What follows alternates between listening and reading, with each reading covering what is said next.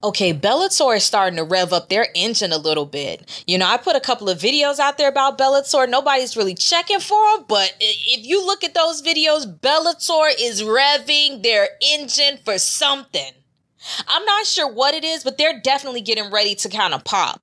I hope that this whole change in the network going from Spike TV or Spike to Paramount doesn't hurt them, but they're finally starting to get the wind at their back instead of dead in their face. You know, they finally got the wind at their back. Bellator has put together a welterweight Grand Prix tournament. Welterweight, their best division. Welterweight. That is the Bellator. That is Bellator's 155. That's Bellator's Murderer's Row. And it will be, Paul Daly's going to be in it. MVP will be in it. Douglas Lima will be in it. And Rory McDonald will be in it. And this apparently is supposed to pop off September 29th. This is the same day. Now, okay, September 29th is the same day that we have that crappy ass fight with Rampage and Vanderlei Silva, but it is what it is. But it looks like they're trying to stack this card a little bit because they're going to have the Grand Prix on there, and they're also going to have Rory McDonald versus Gegard Mousasi.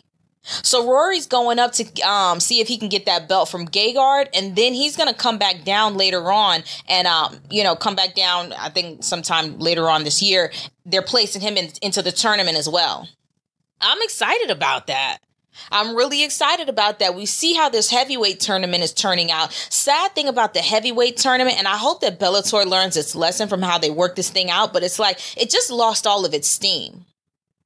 It just lost all of its steam. It just kind of puckered out right at the end, right now, and it's not even close to the end. We still got two more fights until the championship. So three more fights left in the whole tournament. But the sad thing about that heavyweight Grand Prix is that they just stretched it out too long.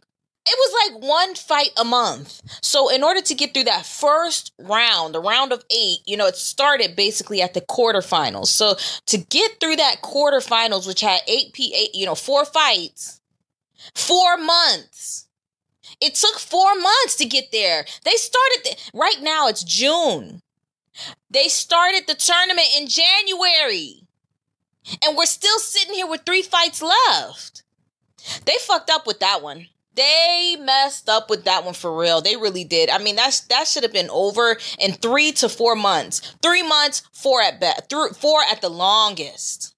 At the longest 4 months.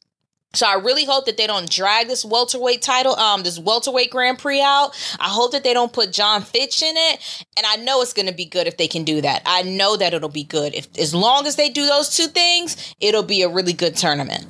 Glad to see Paul Daly back in there. I'm pretty sure he's excited about the Grand Prix. Instead of the sort of his last fight, it seemed like he's coming in. He seems like he's starting to come into all these Bellator fights just upset about something that has nothing to do with the fight.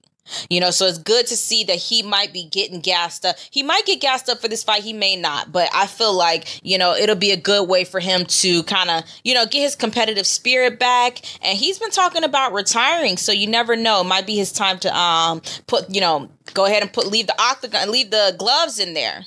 Leave the gloves in the cage. But I'd like to see Paul Daly around a little bit more. He's such a wily ass fighter. He's just you never know what he might do. He might get hit, he might get knocked out, he might get choked out, but he definitely might knock somebody out. He definitely might knock somebody clean out. So I'm excited about this welterweight tournament. The Grand Prix is starting September 29th, and I will be watching. And I hope they structure it right, and I hope they don't put John Fitch in it. Like, comment, subscribe.